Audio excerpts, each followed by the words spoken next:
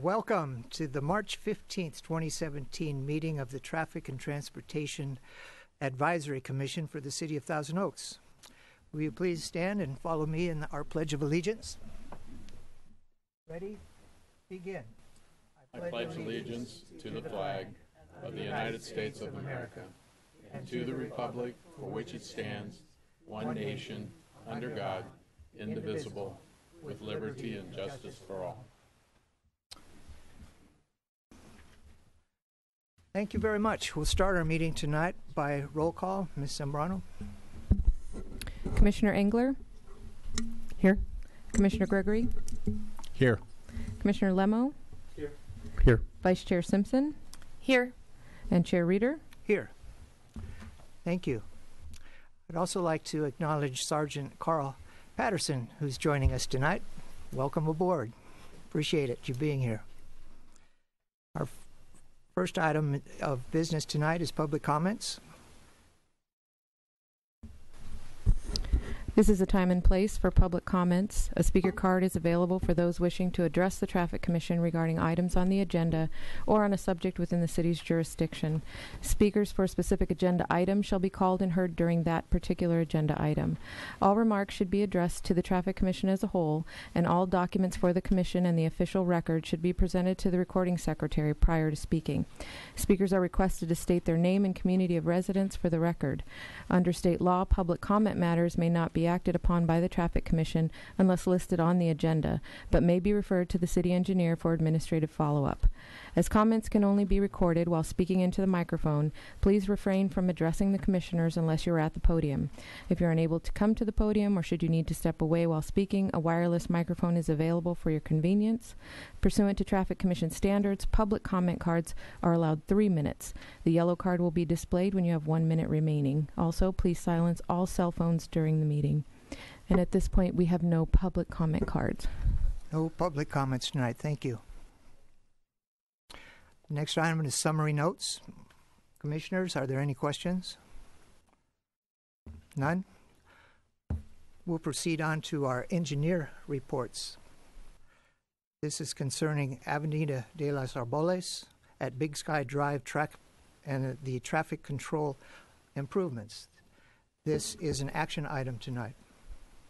Is it Mr. Finley? Are you going to be giving the presentation, or Mr. Machiko? Mr. Machiko, then.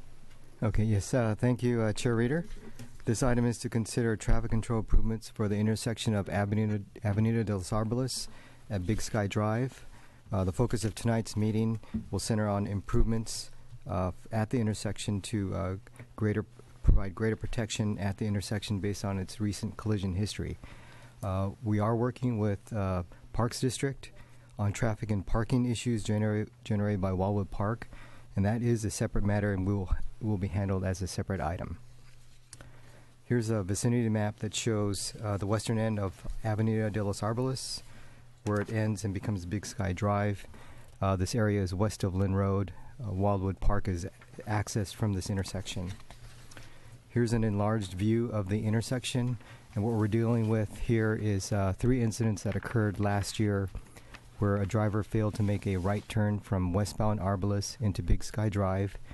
The 3 incidents occurred after sundown, and the drivers were found to be DUI. Last month, the Commission made a recommendation to expand on option number 2, which is shown on this exhibit.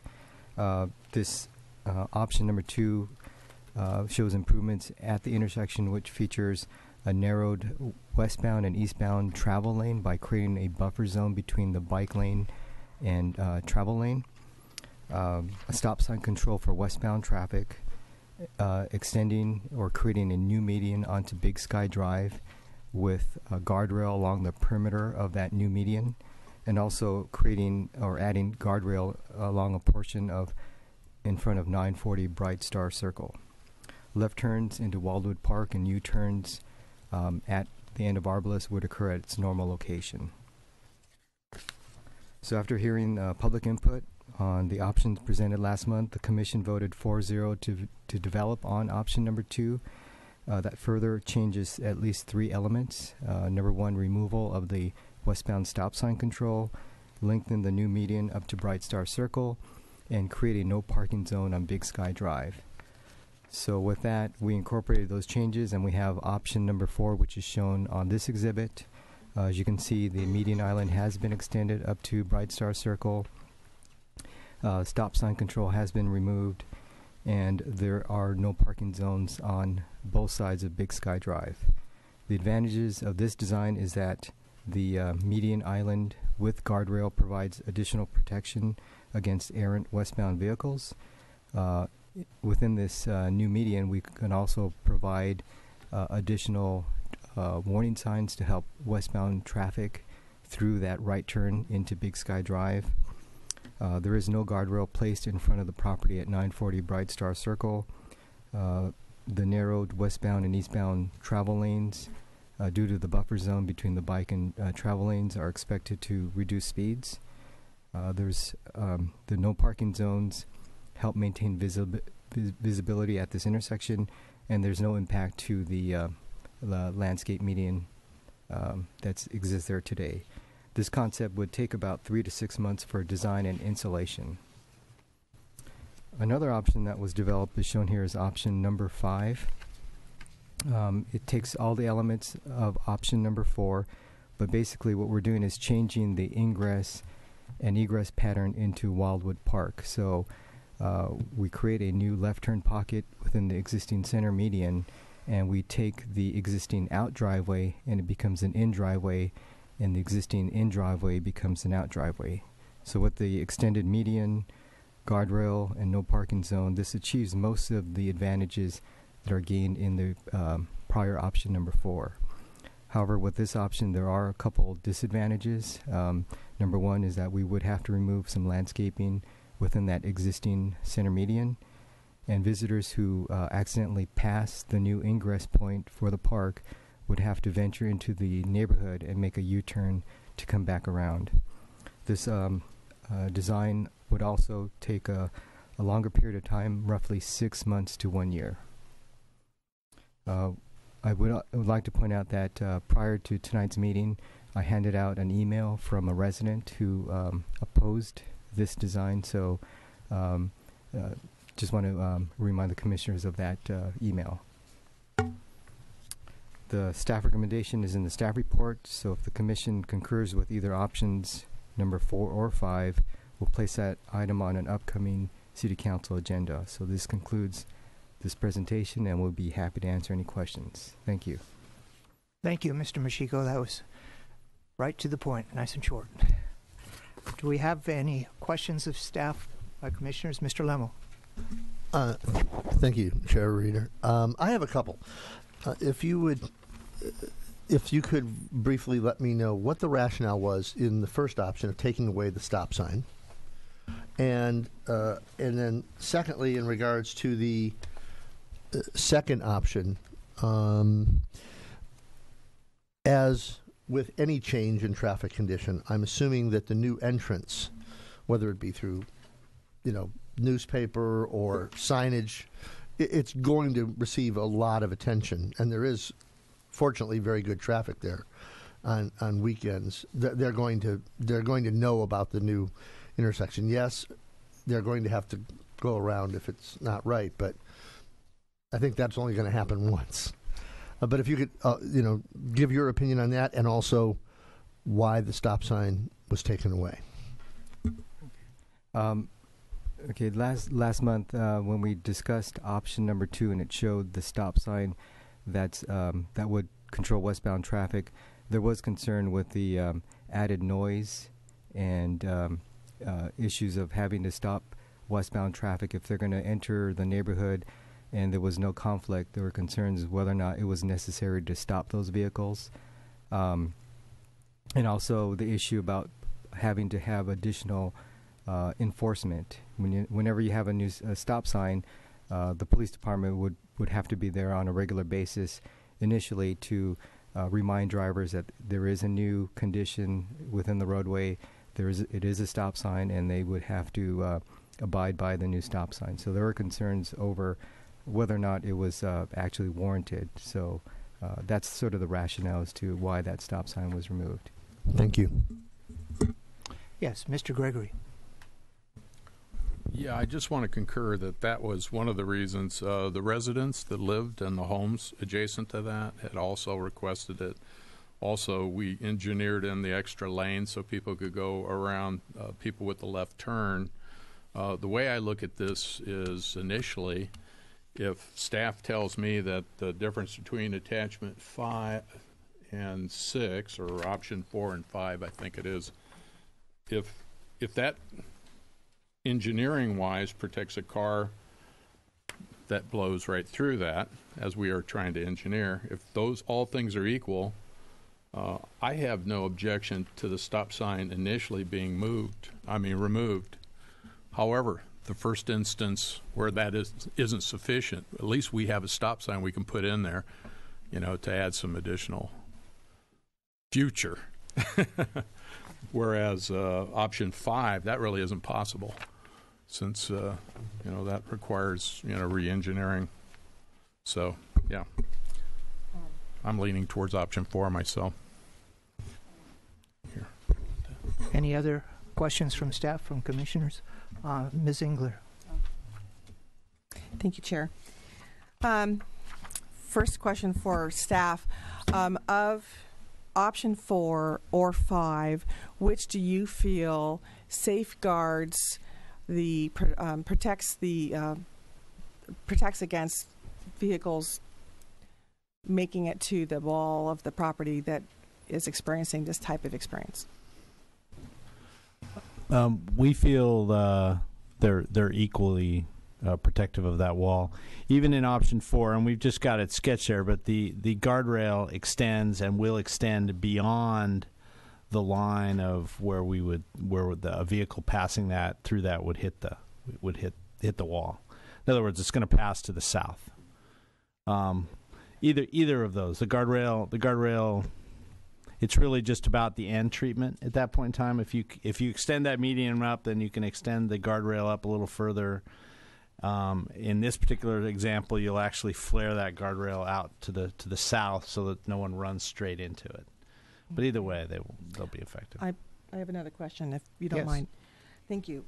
So, as you designed this, I've got two other questions. I think they're connected. But what was your reason for creating option 5, where you've reversed the entrance and exit for the parking lot? What do you see as the value to that over the previous option?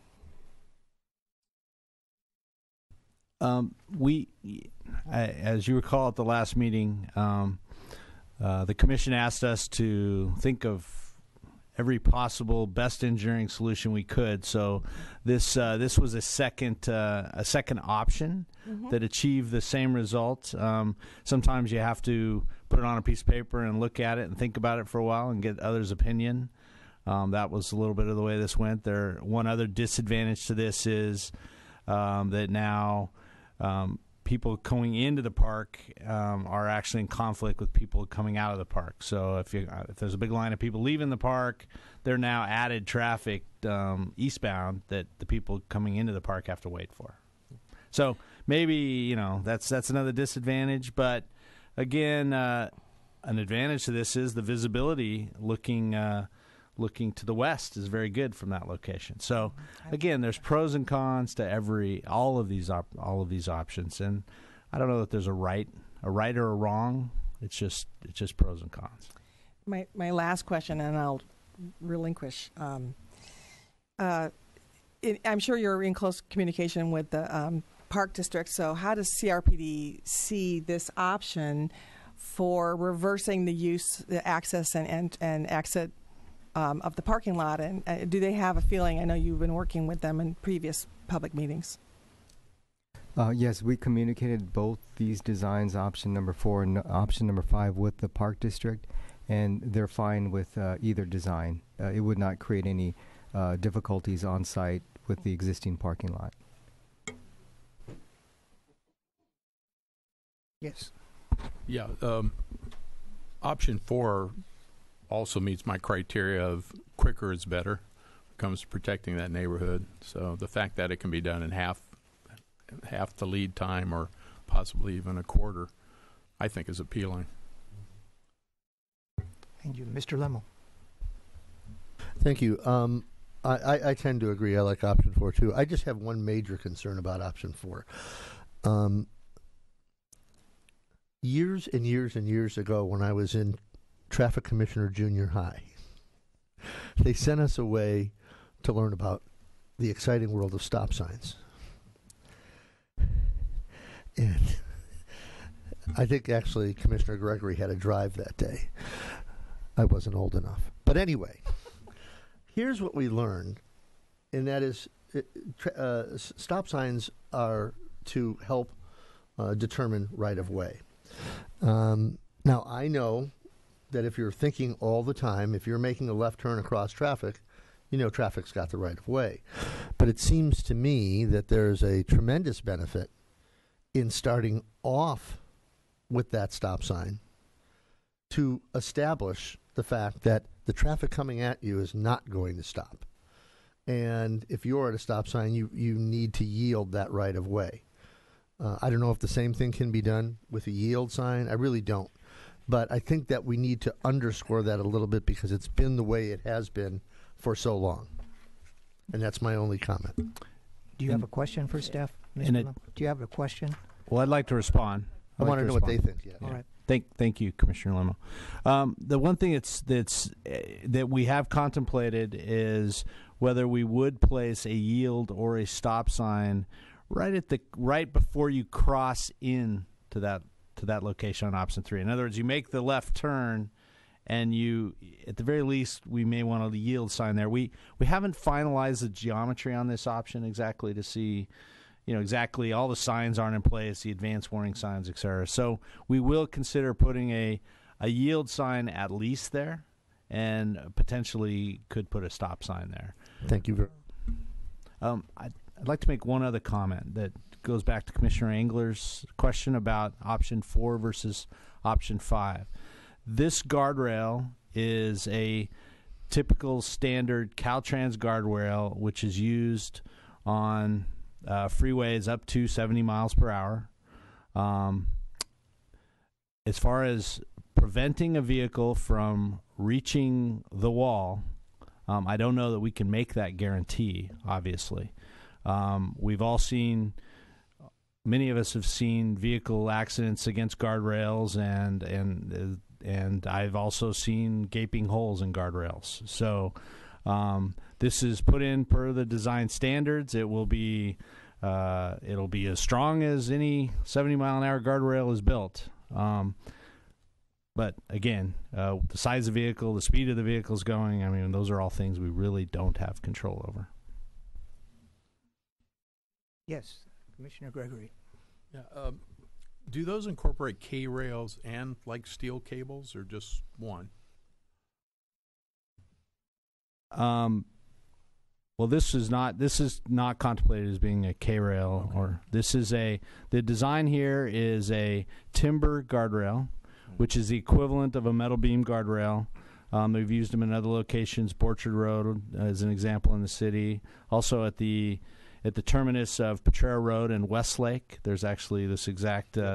They are designed. They're a metal-backed, wooden-faced guardrail. They're very substantial, and they look quite nice. But they have the same traffic rating, the same design qualifications as the steel guardrail. The one thing I will say is this one will be a little stronger because when you put it on a curve, rather than the posts being 8 foot apart, they're actually 4 foot apart. Mm-hmm. And those posts, I believe, are 12 by 12. I mean, they're substantial posts in concrete. The way a guardrail works is wherever that point of impact is, as you've probably seen, it starts deflecting, tearing posts out as it goes, but it holds itself together with all that steel. So it works as a unit. You think of, wow, if I hit that one place, I'm going to go right through it. Well, it's connected. It's attached. So, it's likely it'll tear out, 20, 30, 40 feet of this thing if anything were to actually try to get through it. And it's designed on a curve, so it's really designed to deflect a vehicle and that energy and push them up Bright Star if they were to hit it. I had a different image of it, but yeah, that sounds like you've engineered it. Thank you. Ms. Simpson. And I was looking to elaborate on Commissioner Lameau's question about the stop sign.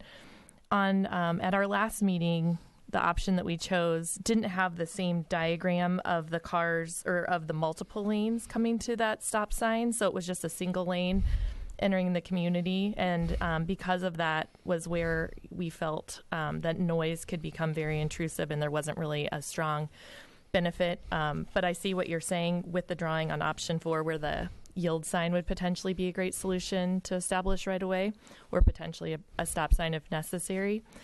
And then the other question I had is regarding the wall right now that's been modified, the cement that's there. I checked it out, so I saw that that's new. Is that going to be remaining in place after we finish the project, or will that be updated and removed? That is just a temporary barrier. Once this meeting goes in and the guardrail's installed, we would be removing that and letting that area return to whatever the landscaping that it is and whatnot. Thank you, Ms. Simpson. Any other questions? Well, good. Very nice comments from everyone. I think we're really grinding down into some specific facts to get this thing right. I myself is not as comfortable with option 4 as some of the people on this commission. The reason, could we go, well, let's stop here. Let's start here with option 4 on the screen. I noticed that the bike lane is not going all the way to Big Sky, where on option 5 it does. I assume that this is because as cars slow or even stop to make the left turn into the park, cars in back of that may veer to the right to pass, which means the bicyclist would be in danger thinking he's in a bike lane and someone swerves into that. So can we go to option 5? Now here, the bike lane goes all the way to the end, and option 5 makes it unnecessary to have any signage as far as yields or stop signs. The pocket to turn left keeps slowing traffic away from through traffic, so they do not have to swerve into the bike lane. So if we're looking at this to protect property, I think we also have to look at safety of the people involved too. I believe the bicyclist here is at a disadvantage with option 4. Another point that occurred to me while you were talking about whether or not the barrier would be able to actually stop a car. Of course, there are variables such as speed and weight, so it's impossible to say. But there is one thing that option 5 has that option 4 does not, and that is the angle of incidence of an impact. The barrier is much more likely to deflect a car if it has a shallow angle of incidence. Do you agree as engineers with that? As the angle of incidence increases, the car is more likely to have more force on the barrier? Yeah, it's actually, yes. Yeah, you're correct. The more you hit on the curve, the more likely it is. I think it's actually that angle decreasing, but that's okay. You've got the right idea. Okay. The higher you hit on the curve, the more it's going to go around the corner. Right, and if the angle is the other way too, it would tend to have a car that impacts such a guardrail, it would tend to have it spin out of control rather than to possibly shove it into the right direction in a forward direction. What are your thoughts? Well, can we go back to option 4? If you look at the lane location of option 4 and option 5, the through lane is actually the same location. So, and the curve is the same. If we can imagine that just being extended, it really is the same. It's the same angle if you're approaching that in the right lane. Now, in the through lane, the left lane. As soon as you move over to the right lane, you're absolutely correct. Now you're hitting the flat part of that guardrail. Again, I don't expect, well, let me say this. Historically, when the DUI drivers have come through, there hasn't been anybody in the queue trying to turn left. I also want to point out that on option 5, we put that in there so that you could stack up to about 3 vehicles. Now, on any typical weekend, I don't know if there might be 3 people trying to turn left or 4, or certain times of the day, 5, 6, 7. At that point in time, they'll be queuing out into the through lane, and vehicles trying to get around will actually cross over into the bike lane back to the east of this photo. So when it's real busy, you're probably going to have the same problem whether you're at the corner or at this location, is what I'm guessing. That's only at the busiest times on a Saturday afternoon. So that's just... And of course, we haven't defined what real busy actually is. We've done measurements of vehicular traffic on the weekend? We have. Yeah, we have measured the volume of traffic on Arbalest during a Saturday. During a weekday, it's about 1,500 to 1,600 cars. That's both directions on Arbalest, and then on the weekend, the volume level jumps up about 800 additional vehicles. So that's 400 each direction on Arbalest. Are those in specific time periods? Is that over an 8-hour period, for instance, or a 6-hour period? That's over the whole 24-hour period. The entire day. So at night, there's probably, except for the DUIs, guys, they're there. That's all daytime traffic, I'm sure. Yeah. Okay. All right. One thing I want to point out on option number 4, the way that we dashed we ended the bike lane and then create a dash line. This is the typical method that we use at a intersection that where a bike lane ends, and we start the dash line, a heavy dash line, to remind drivers that they can start entering that area, and then it's a reminder to the cyclists when they see that dash line, they need to be aware that automobiles can enter into that area, so that to avoid any conflict with the automobiles. All right. One last thing, and then I'll let my other commissioners make a comment too. Concerning the time needed to implement such a change, this was of some concern at our last meeting, where it was thought that it was fairly urgent to get something going here. For option 5, it would take up to a year to actually implement the change. For option 4, up to 6 months. Now, the last time, it was then described in the report that the additional time was because we would have to change a median. In other words, punch a hole in the median and make a left turn pocket. The last time we addressed such a situation was in 2015, when we modified the left turn pocket at Westlake Boulevard and Avenida de las Arboles. And I looked at that, and the actual construction of that change took 53 days. So the rest was in planning and whatever else the city needs to do. So my question is, when you estimate a fairly simple construction project as this to take up to a year to complete, and we know from experience that it only takes 53 days to actually do it, what does the city do for the other 10 months? Once we kind of get clear direction on where we want to head with this, we will have to complete the design drawings. We will have to probably, this isn't in our current budget, so we will have to move money around to do this project. We'll have to go to council.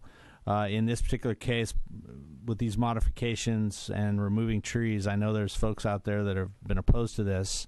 We'll have to do some additional outreach, since this was not, we did a significant amount of outreach on Westlake and Arbalest.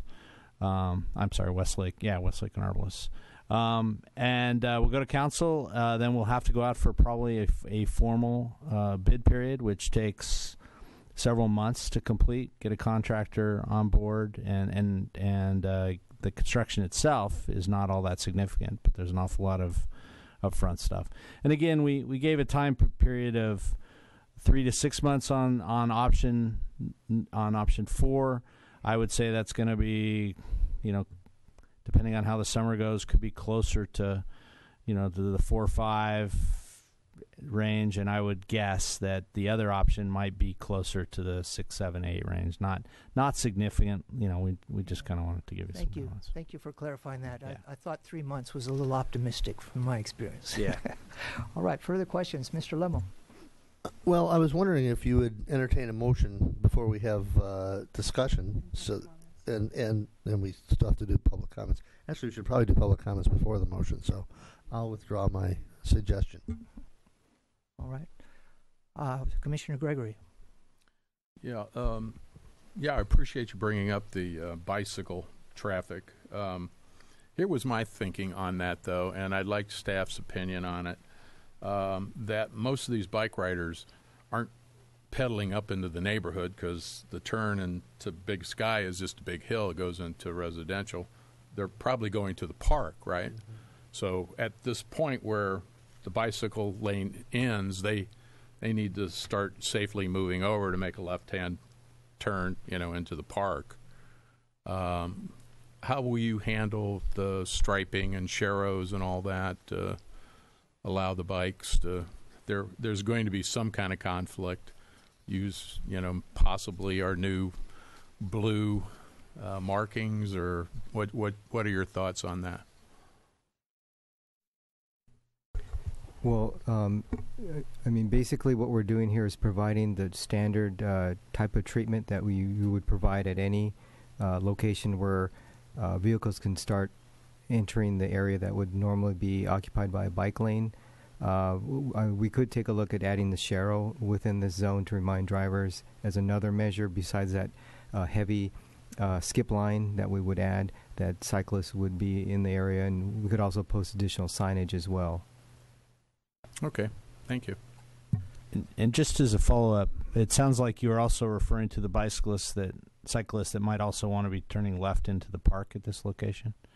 Yeah, that's exactly where I would think bicycle. They're either turning around to just, from going west to go back east. Yeah. Or they're going into the actual parking lot where they may do something and then, head home. So at this location, this is very similar to many intersections. There wouldn't, when you kind of get to the end of where the bike lane is designated and you get to that stripe, that is a transition zone where we would typically expect bicyclists, if they want to merge left, they go left, cars go right, people kind of move around within the intersection and go where they need to go. Again, at this point in time, we would hope that people are reducing their speeds, particularly those turning left and those turning right too. This is still a 15-mile-an-hour right turn. So by the time we get here, everybody should be significantly slowing down. So at that point, it's more of a, right. Do I see you? You see me? I'm moving over there. That type of thing, I think. All right. Thank you.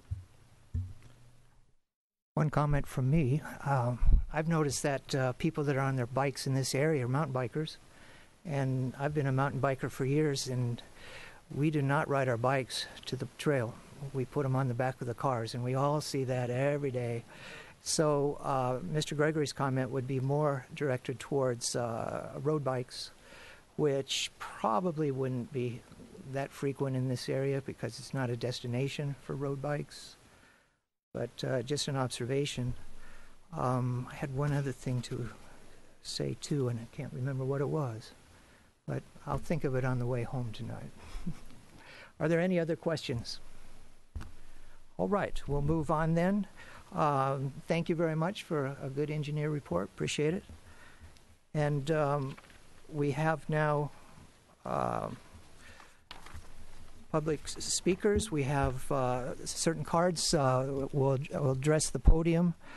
The first speaker will be Paul Orcutt, followed by Jerome Price. And when you reach the podium, please state your name and city of residence.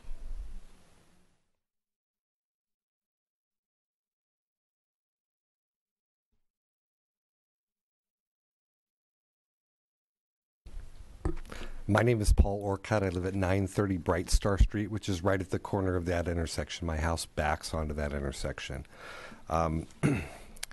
First of all, I want to thank the commission for the work that you've done, and as well as the traffic engineers. And I appreciate everything that's been done for us. There's one option that I am personally more in favor of, but I am actually glad that you're making the decision and that I'm not. I will express my opinion. Many of my neighbors may disagree, but I am in favor of option number 5, attachment number 6, primarily because I am very familiar with that intersection because I look at it all day long. And I can see with option number 5, something that was not addressed and not discussed, there being a significant amount of confusion with that opening for the entrance to Wildwood Park. I do believe that what will ultimately happen is people will try to exit the entrance and create a mess in that intersection. Therefore, that's the reason I'm in favor of number attachment 5 or option, is it 4? 4. Because it's clear as to what the traffic is supposed to do there. There is a downside to option number 4 that wasn't discussed as well, and that is that left turn into Wildwood Park. On the weekends, the parking lot is full, and the people making that left turn will not realize that there's no parking spaces and will enter that parking lot anyway and then have to get out of there. Because there's not been a weekend that I can recall for several years that parking lot had any spaces after noon on a Saturday or Sunday. Like I said, I may not be a popular neighbor, but I want to speak my conscience. I'm glad you're making the decision, and anything that can be done to protect our neighbors and protect their homes is appreciated. Thank you. Any questions?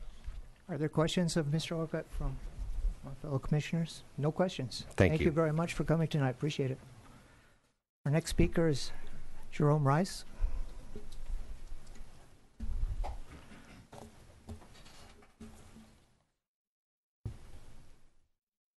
And Mr. Rice, for the record, please state your name and city of residence. Jerome Rice. I live in Thousand Oaks. I live on Big Sky Drive, 5 houses from the park. I've been a Thousand Oaks resident for 41 years.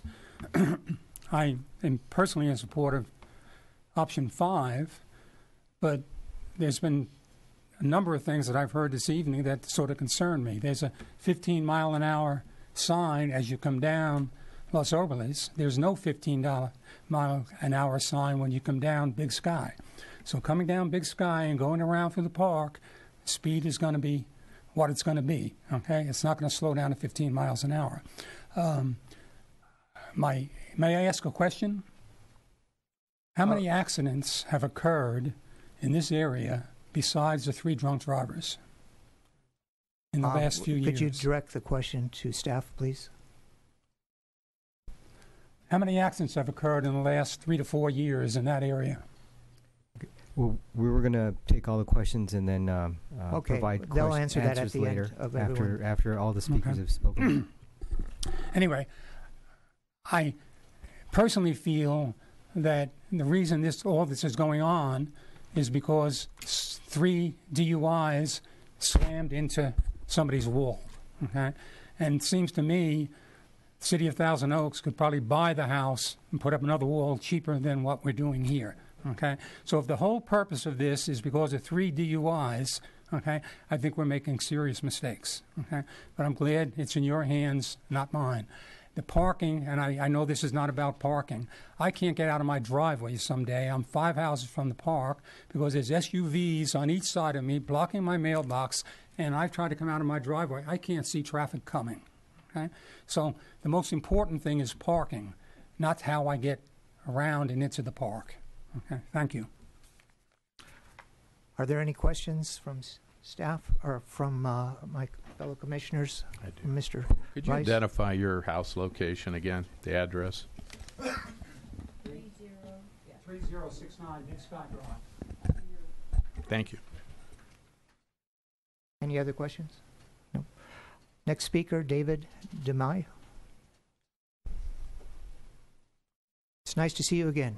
Nice to see you all again. It's Dumay, Thank like you. the month? Dumay. Dumay, Well, I yeah. murdered another name. I'm yes, sorry. yes, yes. It's okay. Okay, The please only state person- your name for the record. The only person who could say it right was and my French city teacher. of residence, please. David Dumay, wife Cheryl, 940 Bright Star. We're the person that had the cars go through the wall, sir. So that's us. Thank you, Commission and staff, for working on this. 3 meetings, a lot of work. Communication was great. Our main focus was to keep cars in the street from the beginning. We have the opportunity now to do just that with these 2 options. But option 5 gives us more money and more safety for what we want to do. Protect our property? Yeah. Bigger guardrail that goes along the median, more safety in that intersection. It protects people coming down from Big Sky. It protects people around the corner. You don't have people know where to go. Left-hand turn lane, they're in the park. They don't have to look at the turn right, turn left, where they're going to go, because I think you can ask anybody when they go to that left turn where it is now, where option 4 would let them in, that's confusing. This will give people more direction, safer controls, into the park one way, out of the park the other way, and they'll have to go eastbound. They won't be able to come up Big Sky. So when you make your decisions, think about more bang for your buck. This is the opportunity to do it right the first time. I know a couple commissioners are thinking about, maybe stop signs in the future. Okay, but I think if we go with option 5, it solves a lot of problems. There may be some objections to moving a couple trees, but I'm sure the city can replace those trees in another fashion. There's trees that are just on the other side of the street, so you're looking trees on trees. Quicker is not always better. Right now, there's big Lego blocks in front of our wall. And I thank staff for getting those there. Maybe one a little sooner, but that's okay. They're there now. We move forward. So with those, we feel, okay for now, but I'm willing to push another couple months out to get it done right. I had no other questions, but you guys answered them. So option 5 is one we prefer. Thank you. We have one question, please. Commissioner Gregory. Yeah, and thank you for your input. All right. Thank you, sir. I heard 2 things. I heard so far as protection, 4 and 5 were the same so far as the cars go forward. But what I also heard was an issue with cars stacking up going into the alternate. And there's only room on option 5 for 3 cars. So I'm wondering, okay, as that stacks up, how many are going to try to go around, go up to the end, and do a U-turn up there? They do it. Try to come in. Yeah, they So do it. Yeah. That's a real concern about causing a traffic issue and bringing cars up into the neighborhood, which people have already said is an issue. I'm sorry to interrupt. Did you consider that? I didn't consider that. One of the things I do see every weekend is cars making U-turns at Big Sky and Bright Star now. But if you have to stack up a car, there's no protection right now for anybody coming down Big Sky. There's no protection. A car either coming through, blowing the stop sign, or making that left turn, there's no control. Hence your concern for a stop sign or a yield sign. But right now, this solves that problem. You don't have to have a stop sign. It controls that intersection. And the other thing is, no matter which option we choose, those that come to the park are going to have to learn it. And so, and that's really true, because most of the folks, we've had a separate meeting with the park, and most people aren't from around here, which is fine, but it just creates other problems. So for us and for me, seeing it every day, I think this does more than just protect our property. And I know what the engineer said about the same protection for the guardrail. Option 5 just goes a little bit farther and maybe gives a little bit more protection. If I'm looking at that correctly, Mr. Finley, if that's the way that looks like to me. Any other questions? Yeah, I just later I'll just want staff to address whether the parking lot. I know they've had a meeting. Maybe reply to the ingress and egress, whether there's going to be additional striping in the parking lot to direct cars, or is it going to remain the same? Thank you.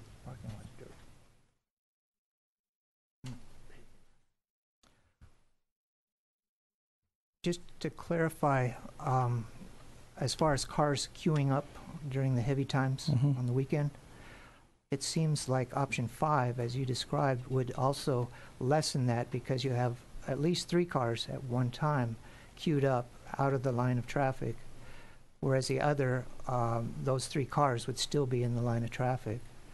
And also at that time, I don't think the queue would have to wait very long. I don't think the traffic going eastbound on Avenida de los Árboles is all that heavy during these times. Have you noticed? No, sir. It's not. It's option 5 will give people direction. Right now, there really isn't direction. The street ends, the median butts around, and there's no direction. Doesn't say turn left. It doesn't say turn right. It's just there. This will give people a direction as to where to go. And when people have direction, it gives them more sense of confidence what they're going to do. Right now, there's indecision. And so they're looking at the park. They're not even looking at anybody coming northbound. They're just, how can I get to the park? Oh, Disneyland. That's how I can get in. So I believe that's why I was trying to say this is an opportunity to get a lot of things done with the project. Maybe it costs a couple more months or something, but I think in the big picture it solves a lot of problems. What is this existing signage now for people entering the park on the curve? I believe there's a yellow sign that says either opposing traffic doesn't stop or something to the effect of you watch for U-turns or something to that effect. All right. So there's no direction for a motorist that this is where to turn to enter the park? No. Chair. One moment. So in option 5, we could also put a sign in the median that this is where you enter the park. Exactly. Yeah. All right. And if there's one other thing, I hate when that happens. So what happens when you're over 50? What happens to me? Oh, trim the tree. If I can request to have the trees trimmed on the south side of the street, because when you're going westbound, you don't see the sign on the north side of the street. You can't see that 15-mile-an-hour sign. If I could have that request, please.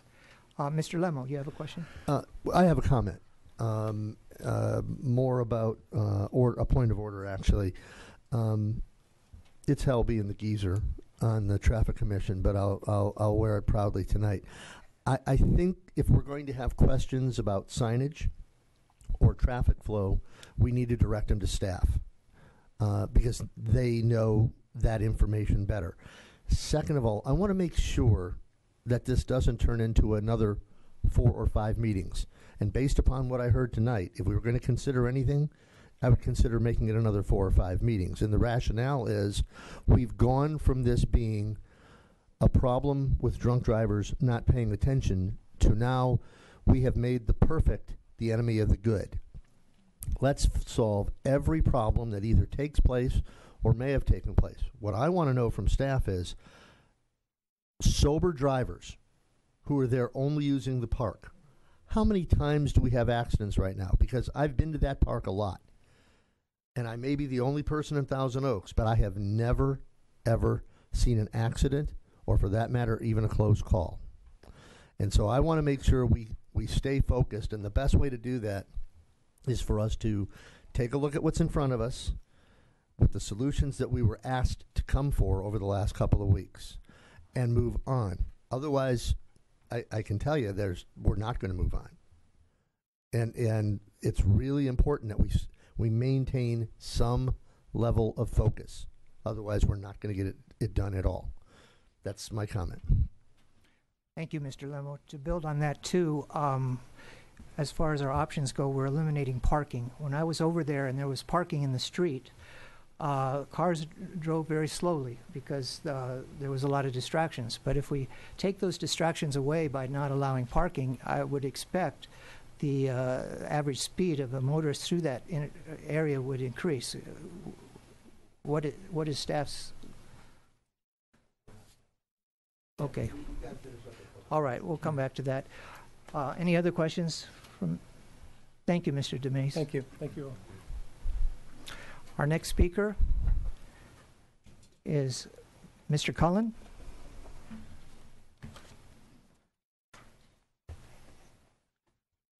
Good evening. Please state your name and city of residence. Neil Cullen, Thousand Oaks. I live on 980 Bright Star up the street.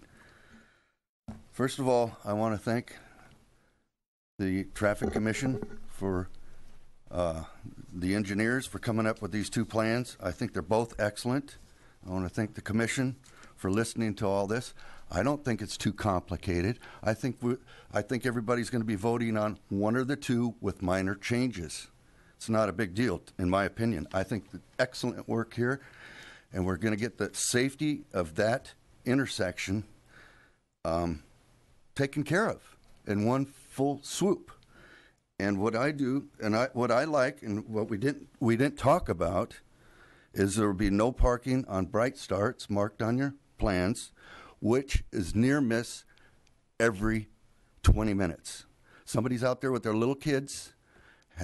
They're on the driver's side, out in the street. We're coming down around the corner, turning right on Big Sky, and I've almost taken off doors. I've almost ran over dogs on leashes that are out in the middle of the street. So by eliminating that parking right there, possibly there hasn't been any accidents yet, but somebody is going to die there. And we don't have a problem. The people that live there, I've lived there for 28 years. Paul Orcutt's lived in his house on the corner there for 32 years. The problem isn't the residents that live in the neighborhood. It's all our guests that come to visit our park. And with these numbers here, 1,500 to 1,600 during the week, those are residents that know what they're doing, bringing their kids to school, driving to school, back home from school. I don't care if it's middle school, high school, or Wildwood School. That's probably quite a bit of your 1,500 drivers every day. But look at your numbers on the weekends. No one's taking their kids to school on the weekends. It's people that are lost. And it was brought up last meeting that they're coming down Los Arboles with their GPS on. They don't know, they're not looking out the front windshield. They're looking at their GPS. And you can see it. You can stand right on Paul's corner there, and they'll get all the way down there and try to turn. They don't even know about turning left into the park the way it's set up right now. There's no signage. There's no nothing. So for 30 years, we've been very lucky. Maybe there hasn't been any accidents there, but I'm mostly in favor of option 5. And option 5 to me will alleviate all the problems that we have down at the corner. Drunk drivers, I can't talk about the drunk drivers. We'll see what happens when they hit the guardrail. But the thing is, the people that are lost with signage in the medium and letting them know that the park is 200 feet to your left is going to take care of a lot of problems. And we didn't talk about after the guardrail there going up to Bright Star. Is that going to be a curb? Is that going to be a little bit of an island with 2 curbs that's 3 feet wide or whatever? Maybe it's 2 feet wide, it says right there. So maybe the answer is right here in front of me. But that's going to be a huge plus, because people don't wait to get to that corner to Bright Star and Big Sky to make their turn, and that happens all the time. Go there on some weekend and see how many people can drive down Arboles and see that the parking lot to the park is full, and then they're going to look for a parking on Big Sky. Okay? So you go there on the weekend and see how many people make that U-turn and they're lost. Or option number 4, if you put that in, we're going to have the same problem. People try to turn and they can't turn. They look and see that the parking lot is full. And option number 4, and they start backing up Big Sky to turn and go east on Arboles. Maybe you lost me. They're coming west. They're turning left into the park. They see that the parking lot's full, and now they can't make the turn to go east on Arboles, so they're backing up Big Sky, making a 3-point turn and going back east. We see that all the time. It's very dangerous down there near Paul's house. We stand down there in the corner and talk about it and laugh at and see all the people that are confused. But I really think that you're going to alleviate a lot of problems with option number 5. And I think make the neighborhood, the people that live there and use it every day, happy with that option. You're taking all the problems out of that intersection, and you're gonna keep the house on the corner there safe. Thank you, Mr. Cullen. Thank you. Appreciate you coming tonight. Hold on, Mr. Cullen. Don't leave the podium yet. We have a question. Commissioner Gregory? Yeah, because you brought up some information we weren't aware of again. So are these just large vehicles or people, pulling trailers or well, what? I mean, what kind of? We see it all the time. There's moving vans.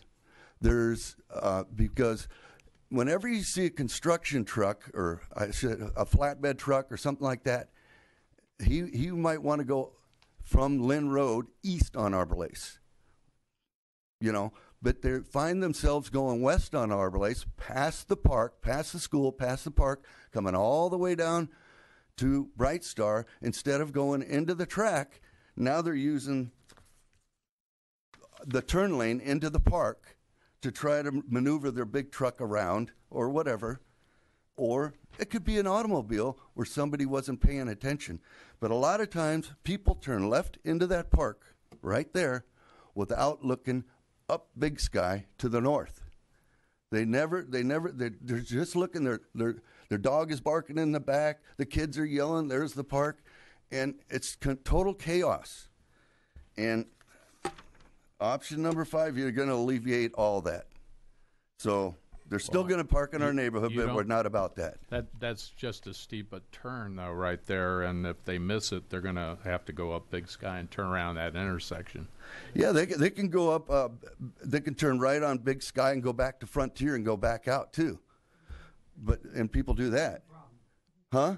You're moving the problem you described. We can't have discussions from the floor. I'm sorry. Yeah, well, we can. I just wanted to give. I just want to give you my opinion. Where that corner right people now with U-turns are making the U-turns. Yeah. All right. But if they're trying to get into the park, they're going to get into the park with option number 5. No question about it. All right. Thank you. Thank you, Mr. Cullen. Our next speaker is Mr. Lake. Please state your name and city of residence, Mr. Lake. David Lake, Thousand Oaks. I'd like to I actually live in the 926 Bright Star, the second house from the end next to Paul. I'd like to also thank the commission and staff for all the good work and the neighbors for coming out and voicing their opinions. I agree with most of what my neighbors have said. I want to register opposition to any stop signs. I don't think that would help in either option.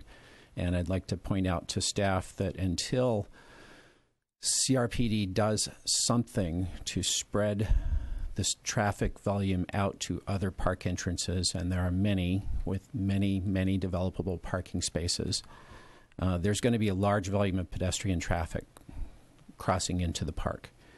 There are large numbers of cars parking on Big Sky. Now they're going to be pushed onto Bright Star. But they're going to be crossing that intersection. And so with option 4, there are going to be quite a few pedestrians crossing into that little kill zone with the cars coming at them. Just pointing this out, that this is what the reality is. I also would like to report that my neighbor, one house further down Bright Star, called me just before the meeting. He can't be here tonight, but he wanted to register opposition to option number 5, which puts the backup and the turn lane directly behind his house.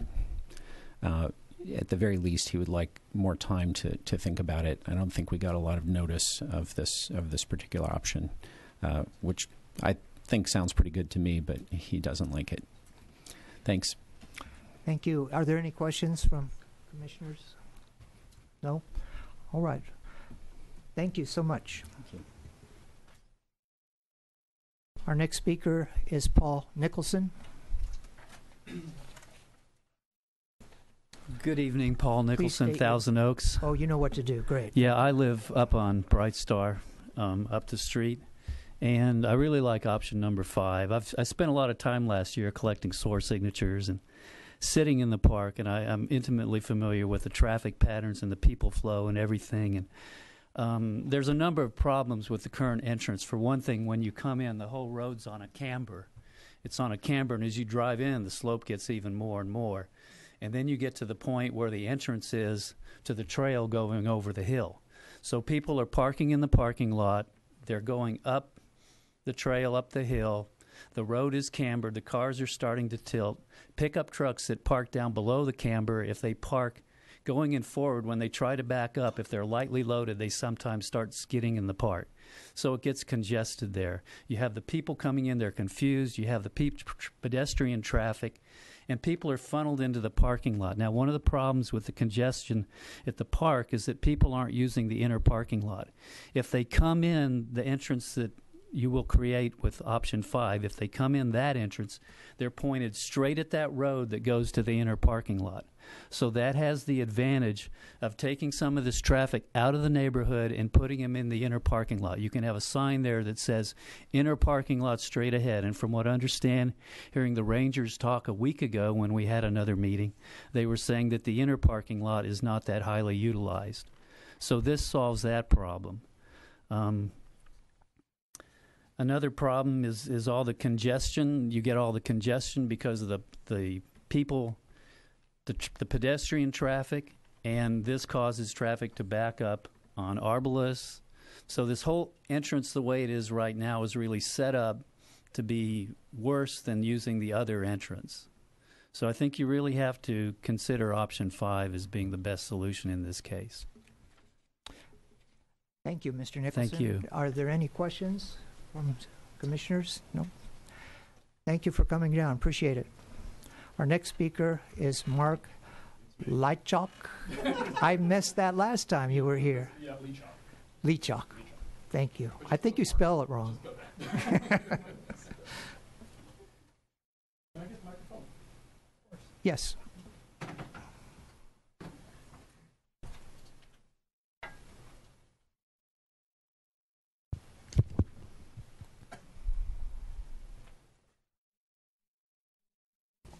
My name is Mark Leitchock, live at 838 Bright Star Street, about 2/3 of the way down. A lot of stuff going on that I have to talk about here, so I'll try to make it very quick. Starting off with some kudos to the traffic department. I don't think anyone's mentioned it, but we did get the letters way ahead of time this time. We had more than a week's notice. That was great. Thank you very much. Disappointment, though, on the document that was sent out, from what I understand on the website, is only put out 48 to 72 hours ahead of the meeting. And you might have talked about this before I came in. Attachment 6 is not Attachment 6 from the February meeting. It's almost like a bait and switch, because the one we talked about in February was a diagonal that went down and would move the car behind the house here. All of a sudden, and thanks to Dave, I'm finding out that there's a new diagram, a new Attachment 6. The neighbors on Bright Star were not aware of this. We were under the assumption that, as of the last meeting, everything was go for Attachment 4, or Attachment 5, Option 4. The board voted 4-0 on it. Great. Thought it was going to go back for the design, be finalized, pretty it up, make sure everything's done. A couple of the residents made plans according to that. They're not here tonight, and now all of a sudden we're dealing with a new design that basically puts, if you could go to the next Attachment 6, puts a second lane and right behind their house and 3 others going on down. They're not here right now. I tried to get them this afternoon to see if they can't have a fair chance to say what's going to be right behind their house, but they're either on business or away or just out to work. If anything, I would ask that you actually delay doing an action vote on this today to give them at least a fair chance to say what's going to be in their backyard. And I understand about this, the time and everything. That's the next question. I thought, after seeing the design, it's a nice design. You guys did great. The designs are definitely working in the right direction. Can I interrupt you for just a second? Would you just every time you no, I can hear you fine. Every time you use the design, the word design, yes, identify which one you're talking about. When you say it's a nice option, so and so is the nice design, so that we get an idea of where you're going. Thank you. No problem. Both option 5 and option 4, nice designs. Okay. I do have several issues with this one. One thing that I saw with the design today with option 5, whenever I first saw it, it gave me whiplash because now I'm totally confused as to what we did the last 2 meetings. Thought the whole point was to protect the house here. Dave, you know, absolutely, your safety is priority, and to try to get it in as quick as possible. All of a sudden, we're jumping to this one that's going to be twice as long to put in. You're putting a turn lane right here where you got a gas pipe going across here, so I'm sure that's going to take some time.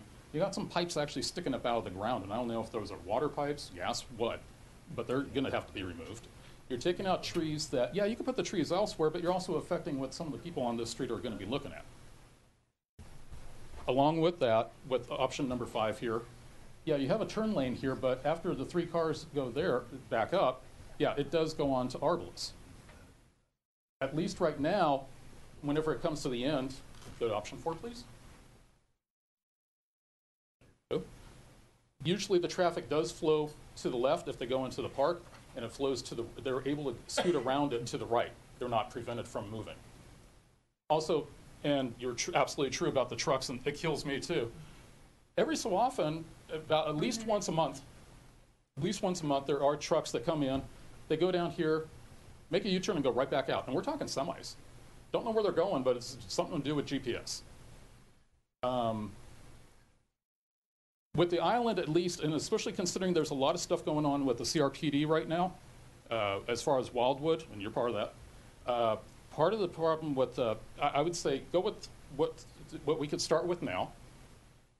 We could always add on, but there's a lot of stuff already in the works. If you want something quick, safe, it will do the job. Give us some time to figure out what's going on with Arbalest, because even with the parking lot here, as long as the parking comes in here and goes out here, you're not having any cross traffic going. If you direct the traffic, back to option 5, please. If you direct the traffic into here, you have the traffic going out here. You're going to have a collision going right here. That could increase that too.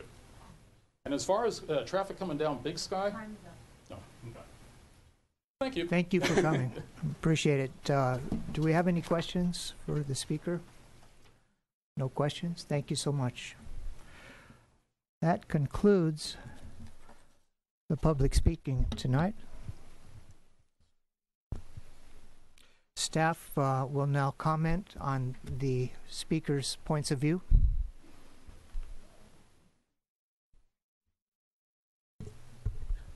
Okay, we took a couple notes regarding some of the comments from the speakers. One of the early comments was why there is no 50-mile-per-hour advisory sign from Big Sky into Arbalest, whereas we have it on Arbalest into Big Sky.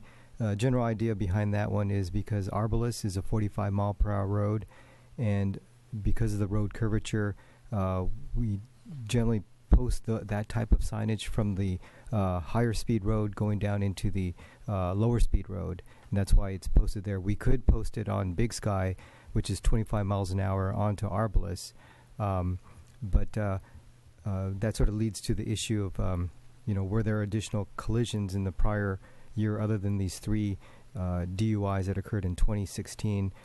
We took a look at the records dating back to 2012, and that's I believe that's 4 additional years. There were 3 collisions. None of them were related to the park. There were 2 that were related to additional DUIs. 2 additional vehicles did fail to make that right turn from Arbalest into Big Sky Drive. One occurred at night. One occurred during the daylight. The third incident occurred when there was a southbound vehicle coming out of the neighborhood failed to make the right or the left turn correctly, and they struck the existing center island.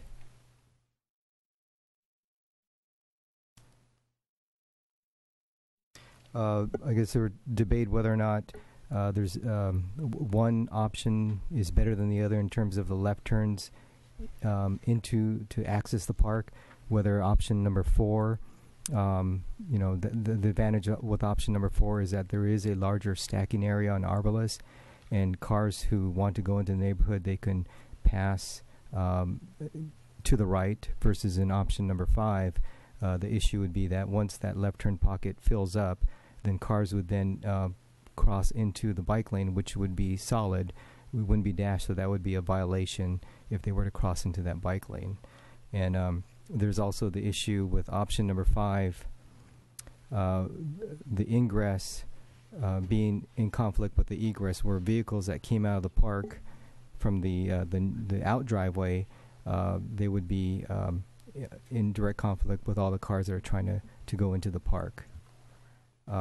Also, the issue about whether or not the left turners into the park would yield, you're going to probably have that with either option number 4 or option number 5. If drivers are not yielding currently today, option number 5 would not correct that issue. Thank you. Does that conclude your comments, Mr. Michiko or Mr. Finley? Did you Yes, have something I to have add? a few more that I'd like to bring forward. One other item is on option 5. Those making that left turn, if they were to get into that spot and see that they were not able to make that left turn, there's not as much room to make the U-turn there. So I guess those folks would probably have to, I don't know what they'd do exactly, because there's just not enough room there.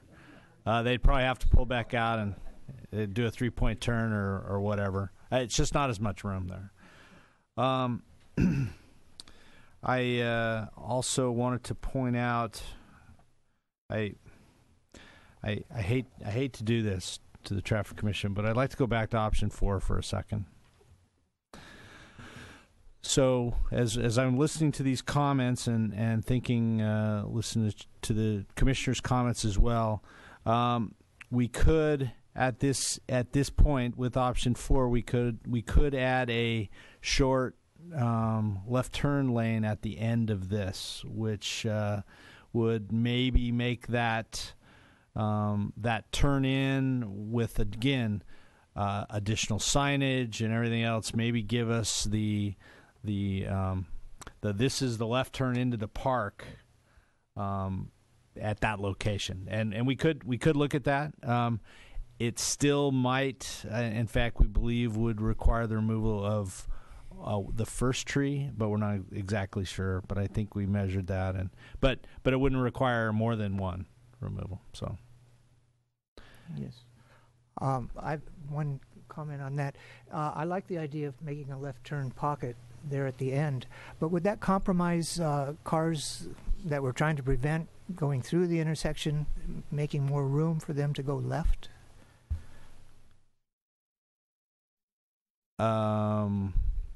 Well, those that are turning left into the park. Are you talking about the errant? The impaired driver would have a little more room to negotiate further south.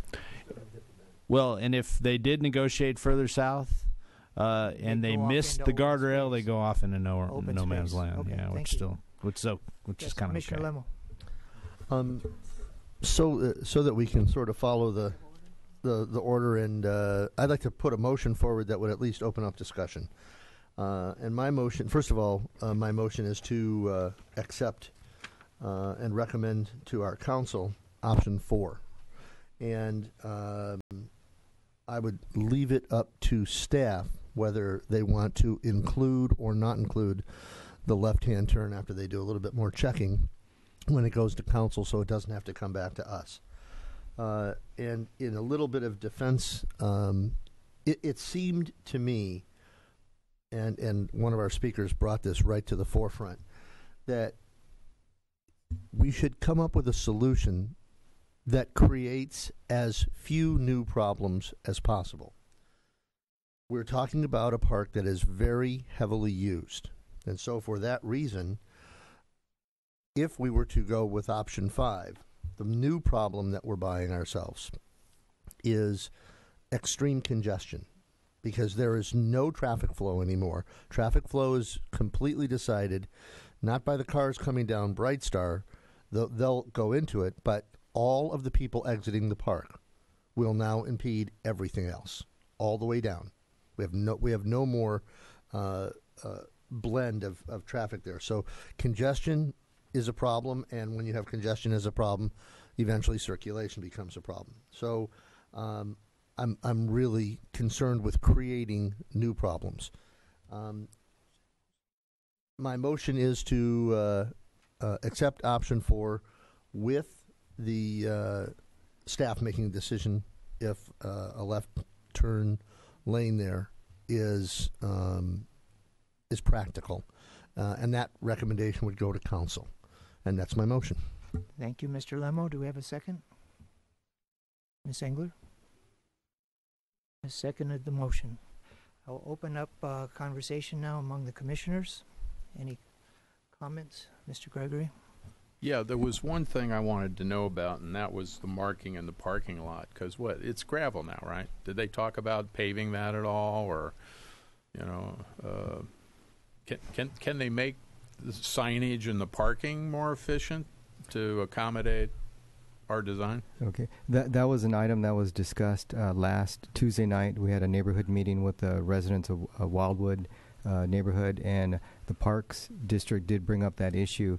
But the consensus from the residents is that they do not want the parking lot improved in any way. They just want to leave it in its current form. General idea was that from the residents, they do not want additional improvements that would attract more guests coming to the park. Well, my point would be more because one of the speakers, Paul Nicholson, made a good point. And that is the inner parking lot isn't being utilized. So, is there signage or anything they can do to improve that? I drove all that, but I didn't look for signage in the parking lot. We can request that they consider that. Absolutely. Once they know what our plan is, we will work with them to try to improve the efficiency of the flow of traffic within their parking lot. But they're not planning to pave it, at least at this point in time. And therefore they can't mark spaces or anything like that. So they absolutely can improve signage. I'm sure they wouldn't mind doing that. Right. We'll work with them because if they're congested in the outer lot and the inner one's not being used, I mean, it's just silly not to. But that was a good point, by the way. Okay, thank you. Yes, Ms. Simpson. Anything? No. All right. I too was swayed by Mr. Nicholson describing an inner parking lot, because a lot of the residents in the area are concerned about parking. And if I didn't know about inner parking lot, I don't think the general public going over there probably knows it either. So it needs to be identified. This would certainly help with the congestion in the area too. As far as Mr. Lemo's point, I'm thinking that there won't be a traffic congestion there.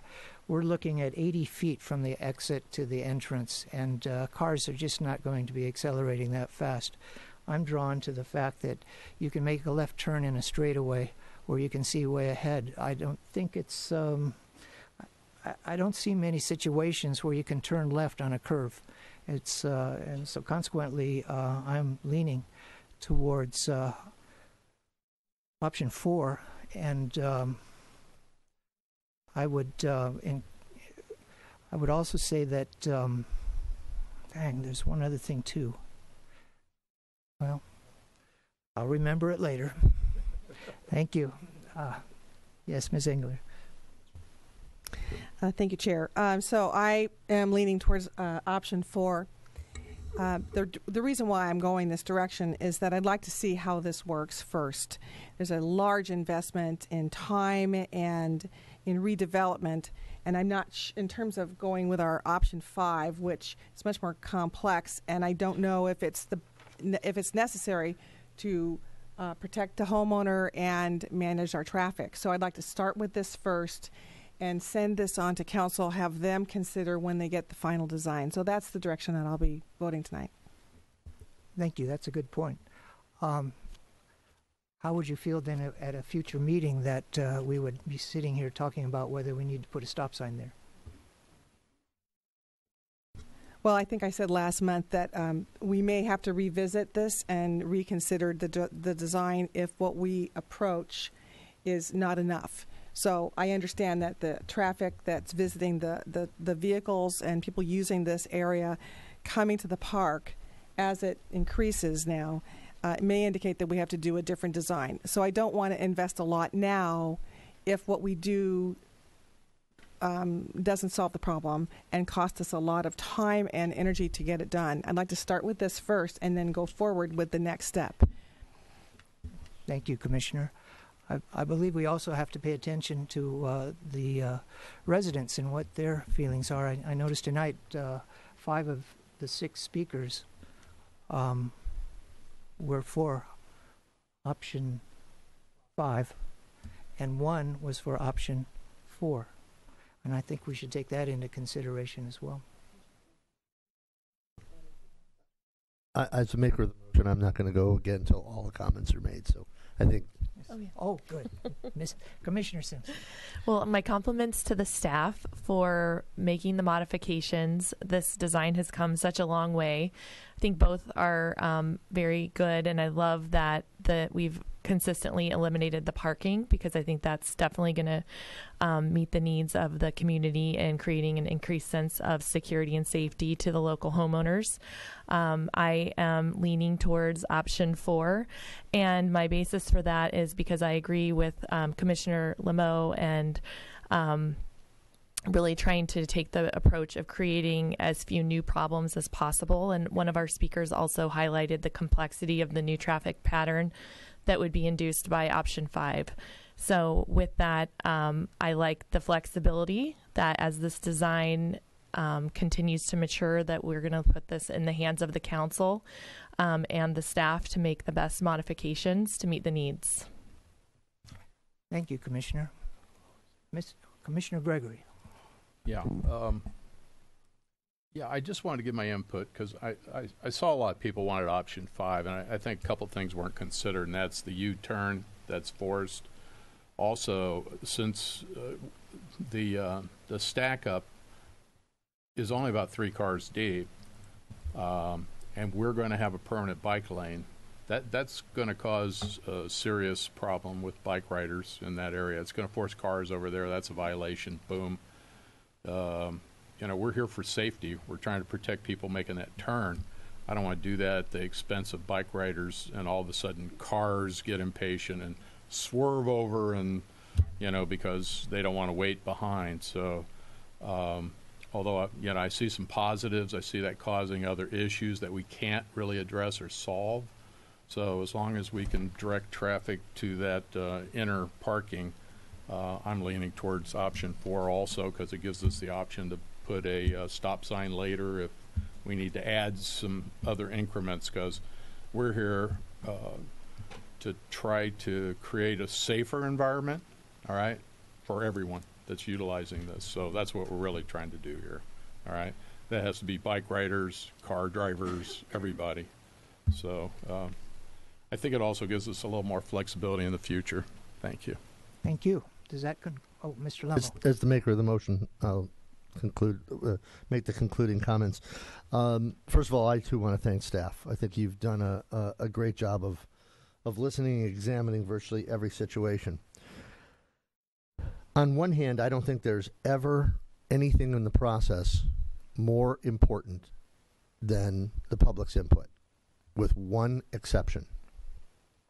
We have a luxury that the people at City Council don't have. Nobody elected us. Okay? Our job is to react to what we know and what we've been taught and what we've been shown. And, if any people up here ever run for council, if we came up with the wrong idea as far as you're concerned, we're not going to vote for us.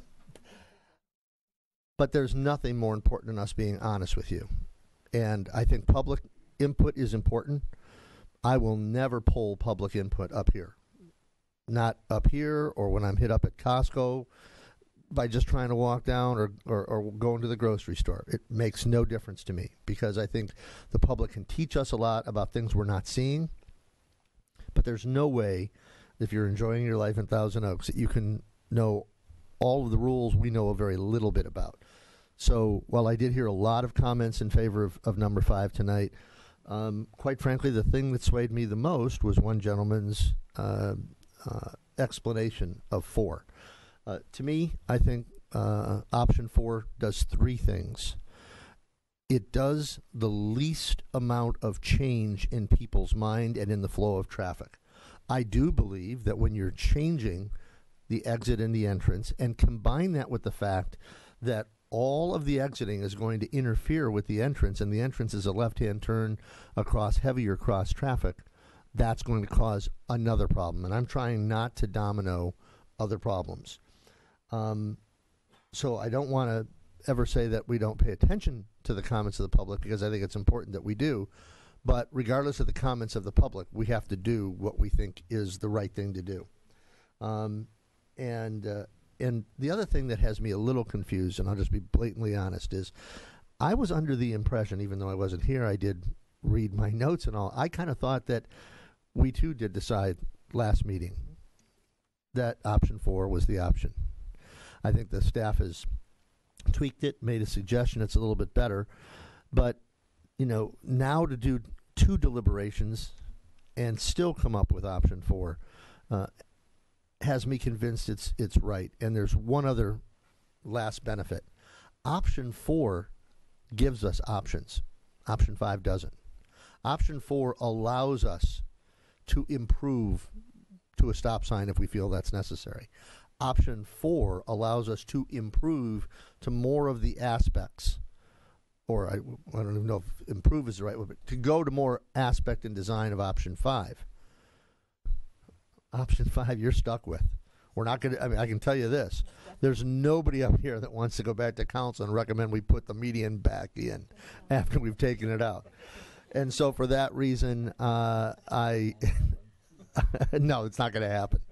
Not unless they're going to bury one of us in that median.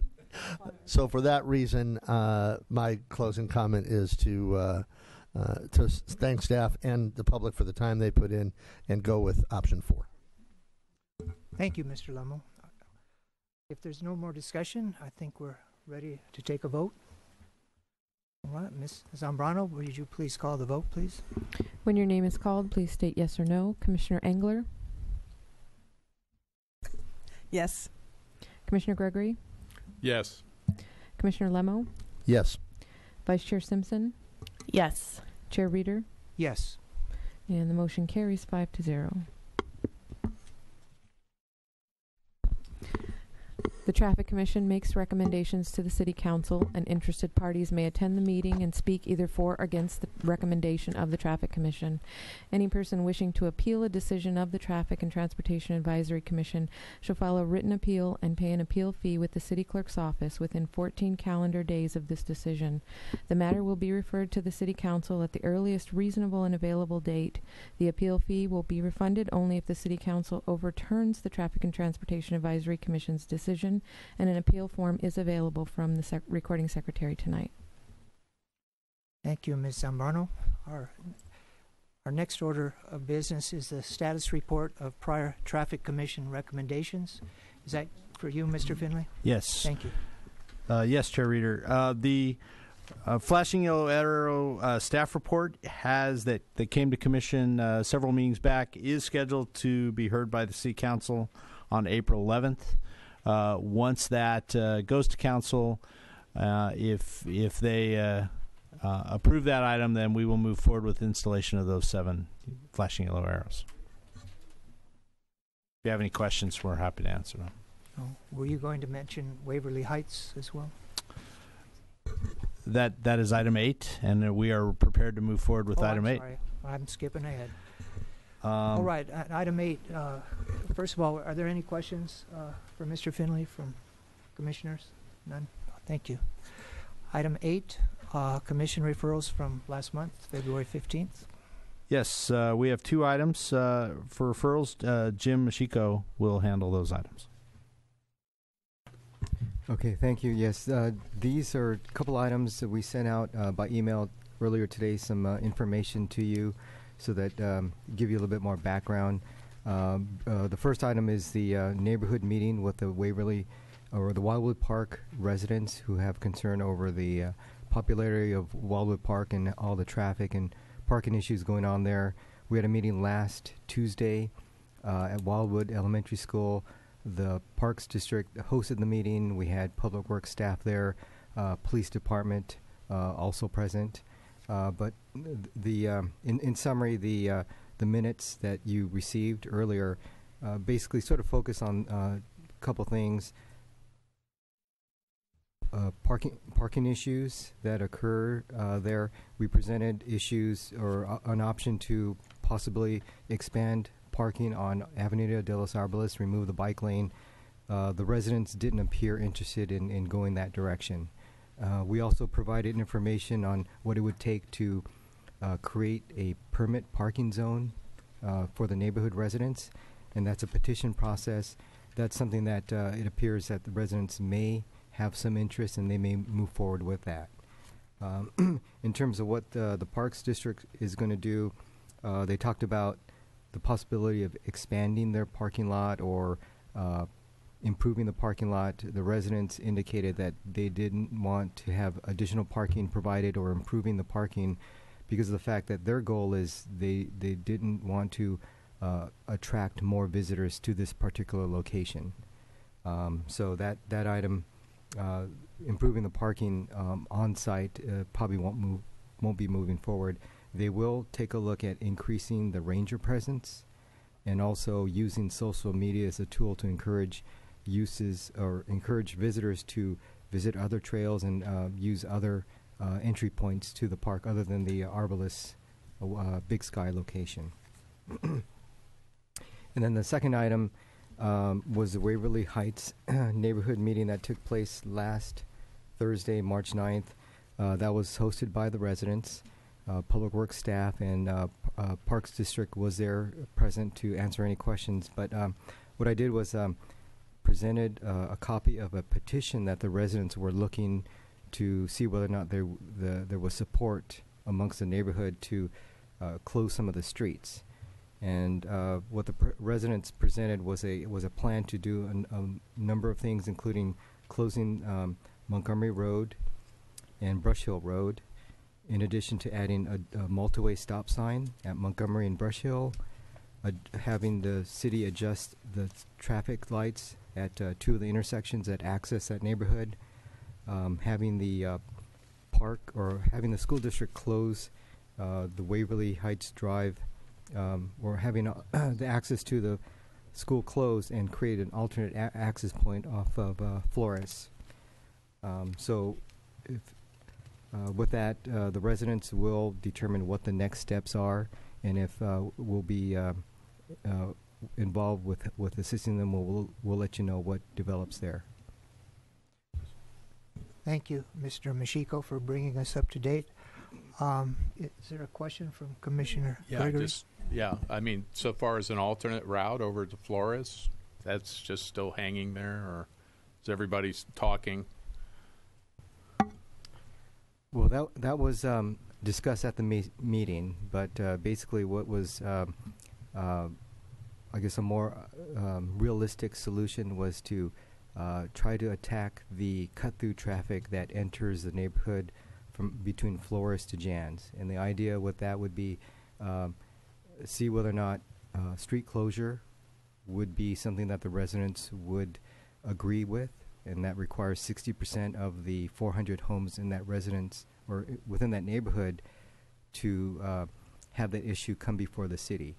That's going to be a very difficult. But doesn't that just force even more traffic down Montgomery? That already has 80% of it, don't they? I mean, well, what it would do is it would change a lot of the neighborhood traffic patterns. Many of the residents would have to make sacrifices who don't live on Montgomery, where the traffic on Montgomery would decrease, causing traffic to increase on other streets. It would also require residents to use other access points. If you're used to going to Flores up Montgomery, you're probably going to have to reroute your trip. You may have to use Columbia to Moore Park and basically go around the block. So this is going to, excuse my term, but what comes to me is this is going to become a little pocket community where there is no straight, ingress into it. I mean, and everybody's going to shortcut onto everybody else's street to get there. Wow. I like to see how that votes. Okay. Yeah, that'll be interesting. All right. Thank you, Commissioner Gregory. On agenda item 8, we have 2 speakers. First speaker is Mark Lichek. Thank you for giving me a second chance to pronounce your name. I got it right? Okay.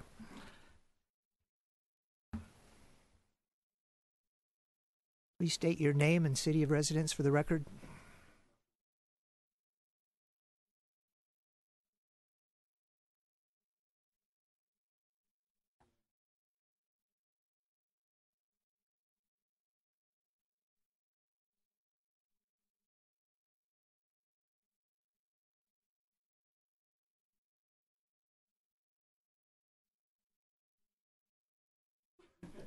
That one was basically they start talking, and then anyone who wanted to raise hands. It turned into a free-for-all. They took a brunt of a lot of stuff, so sorry about that for the residents, on behalf of the residents, but I appreciate you guys there. A lot of stuff is in the works right now between the residents, CRPD, Wildwood. One thing that we have come across is that Wildwood, basically as we know it, is half of Wildwood. For all intents and purposes, whenever anyone refers to Wildwood, it goes from the eastern flank of the park to the sewage treatment plant.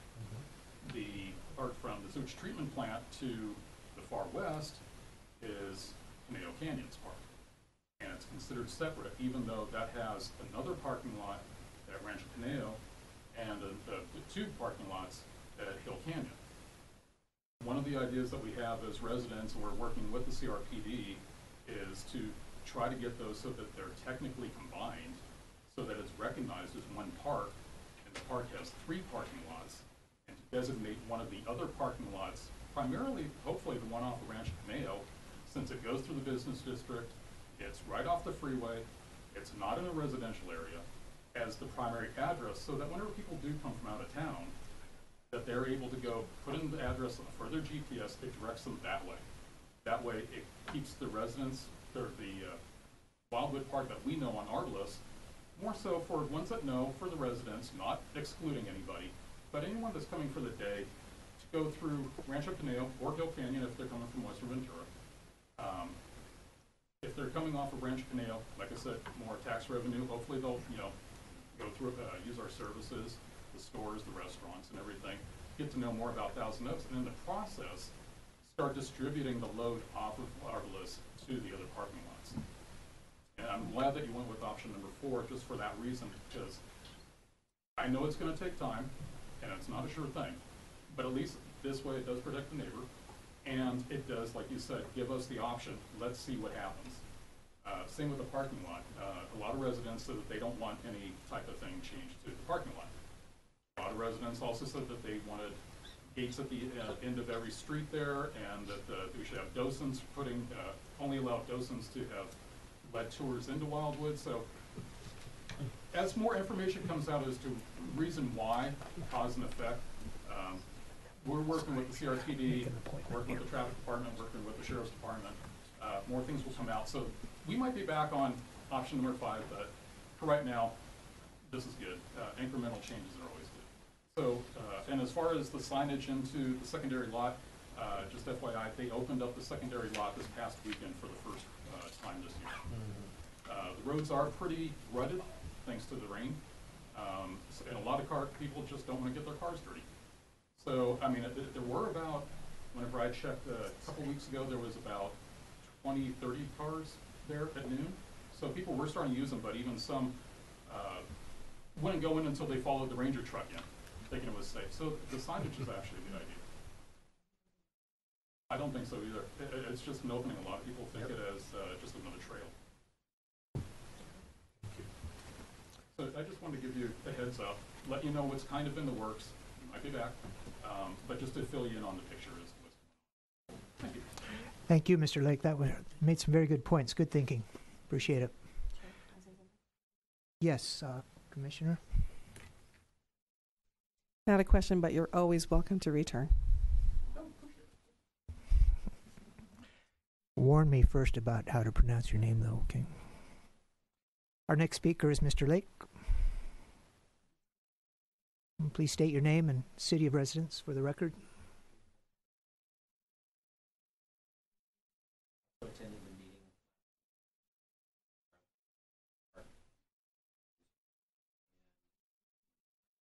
Emailed a slide deck and some what CRPD and the city really need to work on plans traffic into the park, particularly right to the water. Thousands. I'm not sure. I have an idea when you did your traffic survey. Every time when it was kind of cold and traffic was relatively light. Virtually every car trip that is intended to bring somebody to hike to the waterfall is single parking lot. Probably 90. But hike to the waterfall into Google and you find the address. You don't find the address for the Canyon parking area, which is an easier hike to any other entry point into Wildwood. We're over 25 up there. Bringing thousands of car trips down Windy, Lynn Road, which is all residential. There are no gas stations between and Arbor's on. Really just for these car trips could be generated businesses or Santa Rosa Road businesses that would appreciate the traffic. Additionally, this parking lot at the end of Arborist is the only dirt parking lot that's right on top of some houses and it generates a lot of dust. Last night, I was awakened by some kid doing donuts. Called the TOPD, left a huge cloud of dust and was gone before the police arrived. There are a lot of problems. There were 2 patrol cars in the parking lot Monday night until late. There seems to be some activity going on at night in this parking lot. The people probably wouldn't care about or notice if it were at the inner parking lot, which is not near the houses. If it were one of the parking lots on Hill Canyon or Rancho Conejo that are not near houses, it would be much less of a disturbance in those locations. So there really is a need to develop a plan to spread the traffic out to other park entrances instead of forcing the residents of this one neighborhood to suffer the brunt of this popularity. And the walk to the waterfall really is amazingly popular. I actually leave my house and go hiking at Griffith Park. Last weekend I went hiking at Fryman Canyon in Los Angeles, and both of those places were much less crowded than Wildwood, which is 8 feet from my front door. I just can't stand the kind of crowd. The volume of people and some of the composition of the crowd that's attracted to the waterfall. People jump off of it and do kind of high-risk activities. So I'm really urging everyone here to consider a regional plan to distribute the crowd to other groups, other entrances. Thank you, Mr. Lake. I appreciate it. Any questions from commissioners? No? Thank you, Mr. Lake, for coming and giving us more information. Appreciate it. Agenda item number 9 is now the work program and commission schedule. Commissioners, any comments or? Commissioner Reader, I do have a comment on the I'm last sorry. the last yes, item. Mr. Mashiko, did you want to comment on the public's comments? Yes, there was a comment made that the traffic counts that we conducted over by Arbalest and in the neighborhood was done during a rainy period. That is not correct. We did do those counts the last week of February, first week of March. We ended the counts on Saturday. Saturday was a very sunny day. It was very good weather. The rain started on Sunday. We did not use the counts. We had the machine still out there on Sunday, but we did not use those counts that occurred because of the rain that occurred on Sunday. So all our counts do reflect sunny, clear weather. Thank you, Mr. Mashiko, for that clarification. Agenda item number 9, work program and commission schedule. Commissioners, any comments?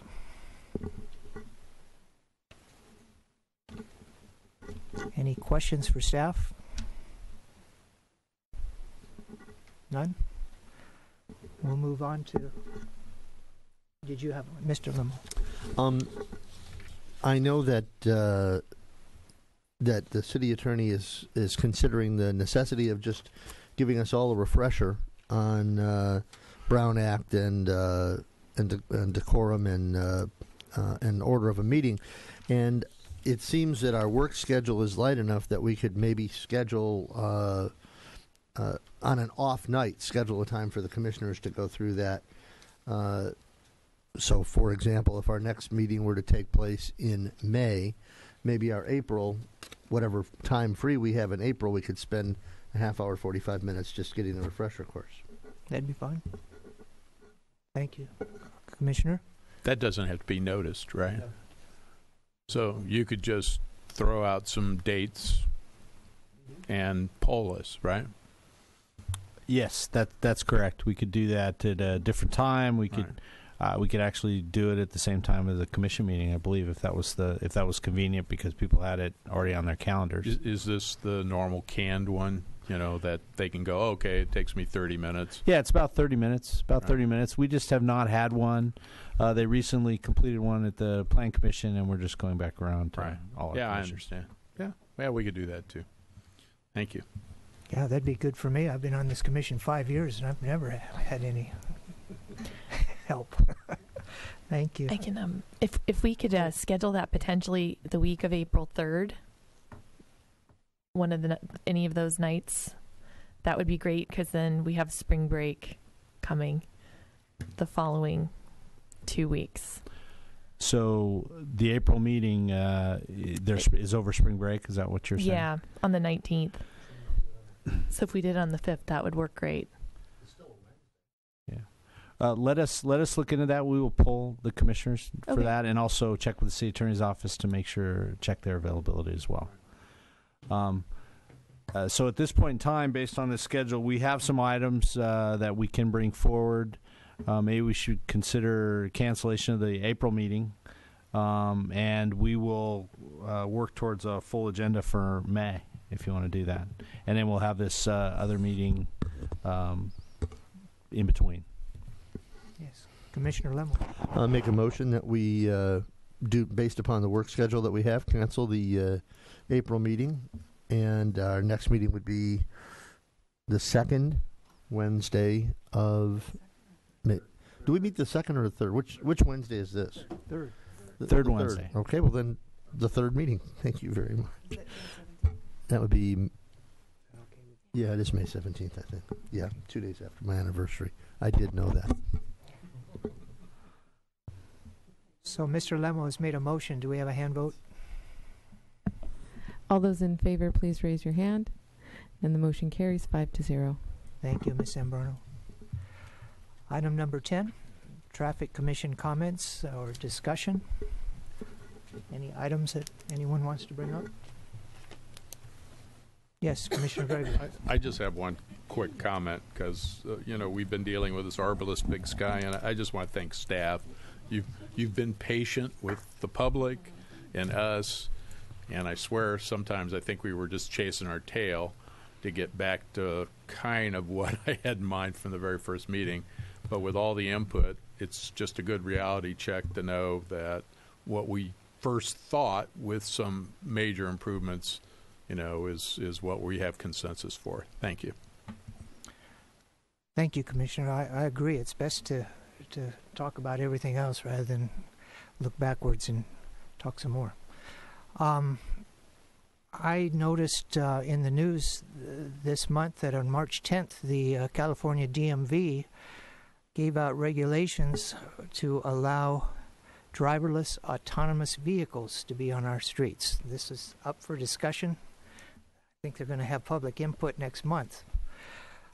But in forward looking, this is going to come, maybe not in our lifetime. But along this line, I would like to ask my fellow commissioners if they would like to study traffic circles, because eventually controlling intersections with red, yellow, and green lights is going to be history. And traffic circles I've seen work well. If commissioners want, we could direct staff to see if there's any location in our community that a traffic circle would be a good idea, and if so, present that to us for consideration.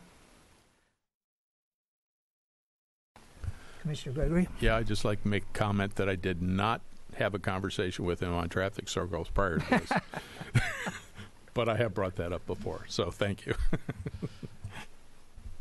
Yes, Mr. Lemmel. I don't know what staff's workload is like. I have a lot of experience with semi-autonomous driving, and traffic circles have always worked very well. The one thing that's always sort of deals them out when you get right down to it is just the cost and the real estate that you need to do them. But what I think you might be surprised to know is that the vehicles being developed today, and it's going to change, I'm sure, but the vehicles being developed today are being developed based upon white stripes, red, green, and yellow signals, including the car that I currently drive. And so the bigger study issue, which probably doesn't get to us, but the councils all over are looking at, is dramatically changing the parking code and reducing the parking code, because autonomous cars do not park. Autonomous cars drop you off and go to the next location you send them to, whether it's to pick up your cleaning, drop off your shoes, whatever. And that's how they're being tested up in the Silicon Valley. So I think, if there's articles that you can forward us on traffic circles, but I don't know if there's the time available for staff and the workload available to study traffic circles. There's a lot going on in Las Vegas, Nevada. They've got probably two and a half dozen traffic circles in all their new housing developments. And it works really well, but I don't know how well it's going to work with the autonomous vehicles. Thank you, Mr. Lemmel. Yes, my point was whether or not we should include a discussion of traffic circles at some point in the future, in a casual way, not to really do a lot of analysis and study. Yes. Just to give the commission an update, we are actually anytime we have an opportunity are looking at a new traffic signal, we're looking at the possibility of a traffic circle. I will tell you, and Commissioner Lemmel hit it right on the nose. They're using those at all their new developments, and it's very difficult to come into an existing intersection where it's developed on all four corners and start to put in a traffic circle. Obviously, they take a lot more room. However, there are some opportunities within the city. We were evaluating one at the intersection of Lawrence and Teller, which is actually an intersection that we're contemplating a traffic signal. A lot of advantages. There's no long-term maintenance. There's no energy use, no signal maintenance. So we are interested in looking at those. There are also the use of traffic circles as a traffic calming measure is also. We have an item on kind of our future agenda, which is to look at traffic calming, what's out there today, what's being used, and we will be bringing that back to commission as time permits. So it is on our radar. We are considering it. And again, all the issues that you all brought up, right of way, they work real well in new intersections or new developments, which we don't have any anymore. We're kind of built out. So we have to figure out where the right places are to maybe utilize them within the existing things. So we will keep the commission posted, and we are supportive of any of those new technologies and are tracking them. So my understanding is that you will occasionally inform us about your thinking of traffic circles where the real estate will allow them to be placed. Absolutely. If we are proposing or considering one, we will bring those to the commission really as part of that project. In other words, we haven't installed any new signals recently. We have a few on our list, and one of those happens to be a candidate for a traffic circle. We did some preliminary work and found out that a traffic signal would be nearly twice as much as a traffic signal. So we haven't brought it forward because we're not sure we're ready to make that recommendation yet. Very good. And we also haven't recommended a traffic signal at that location. So thank you. Mr. Limo. One of the things that sort of forces traffic circles to have more consideration on new developments is that when there's a new development, you can still get development fees and maybe a little land in lieu of development fees. When you're doing backfill, it's pretty hard. It's really, because it's almost more of a public taking at that point. Oh yeah. And so it's really, really difficult. Well, I wasn't talking about backfill so much as right. future thinking. So, and that's what our illustrious traffic engineers are already doing. Thank you. All right, should we move on? Any other questions, comments? All right. All right. We will conclude our meeting. The next Traffic and Transportation Advisory Commission is now adjourned until 6 p.m. in May. And the date, I don't know. May 17th, 2017, in the boardroom of the Civic Arts Plaza on the 3rd floor. I wish you all a good night.